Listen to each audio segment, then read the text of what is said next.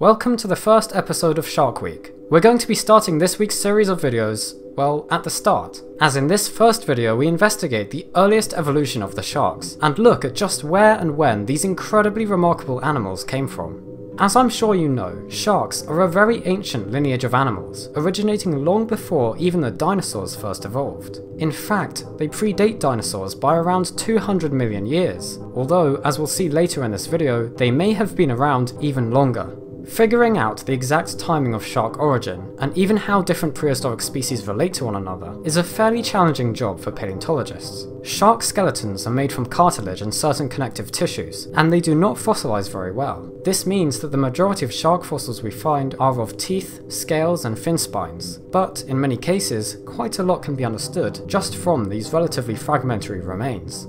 For example, paleontologists can tell that sharks were definitely around 420 million years ago, since we have fossilized scales found in Siberia that are from this time, a geological period known as the Silurian. These scales were given the name Elagestolepis, but other than that some kind of shark with this kind of scale existed back then, the fossils don't hint at much about the animal's physical appearance. There are some slight indications gathered from the examinations of the scales that suggest Elagestolepis looked very different from modern sharks, but not much detail can really be understood from such scattered remains. Still, it's remarkable that a few preserved scales can indicate the presence of one of the earliest living members of a truly significant animal group. And their presence at this time is further confirmed by more fossilized scales from two other prehistoric sharks. Found in similar aged rocks in Mongolia, these other animals were named Mongolepis and Polymerolepis. Unfortunately, they're also in the same position as Elagestolepis. Although we know they existed, and although it's widely agreed by paleontologists that they represent some of the earliest true sharks, their remains are so limited that there's no reliable way to tell what the animal's anatomy was like.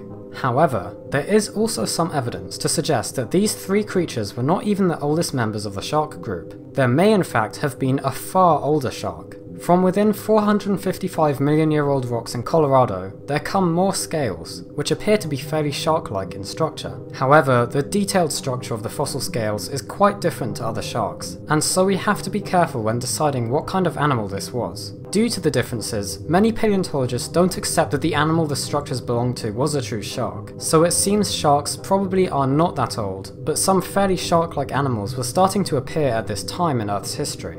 So sharks had for certain originated by the end of the Silurian, and during the following time period, the Devonian, we have a much better idea of how the animals continued to evolve. The oldest known shark teeth are about 400 million years old, which would have been in the early Devonian. However, it's still not entirely clear what kind of shark they belong to. There are a few similarities in their anatomy that may suggest an affiliation with a group known as the xenocanths, but not everyone has come to the same conclusion, and so there's still some disagreement.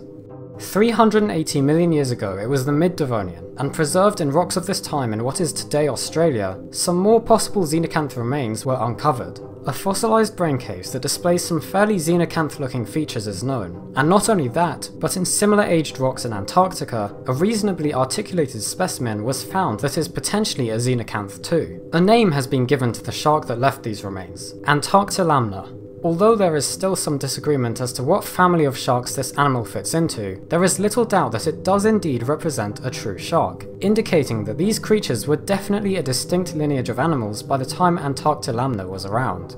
And so from this time forwards, sharks continued to evolve and diversify further, eventually leading to the fantastic animals we see today. It's also important to note that although sharks are indeed a very old lineage, they have certainly not avoided the effects of evolution over time. There seems to be a view that sharks are primitive creatures that have not changed much throughout their history, but this is not true at all. Sharks have undergone several evolutionary radiations, and in various different time periods have occupied a wide range of niches, developing varied anatomical features as a result. Whilst prehistoric and modern sharks may share the basic characteristics that make them sharks, there's also a huge range of variation on these features that different branches of the shark tree evolved in the past. The sharks that are still alive today are the descendants of those shark lineages that successfully adapted and survived in the past, showing these animals to be anything but primitive. Rather, they're the products of millions of years of evolutionary experiment and successes. So there's a quick look at the origin of the shark group and some of the earliest sharks we know of, along with the evidence for them. Of course, there's still much more to be learned about the early evolution of sharks due to the incomplete nature of the fossil record, but hopefully future discoveries will be able to shed more light on exactly what the history of early shark evolution was like. Thank you for watching this video. I really hope you enjoyed it and that you'll enjoy the rest of Shark Week. We've got all sorts of shark content planned for the next few videos, so make sure to look out for those. If you'd like to learn more about our world, its history and the wonderful life that surrounds us all, please feel free to subscribe to the channel if you think we deserve it, and if you would like to see more from us.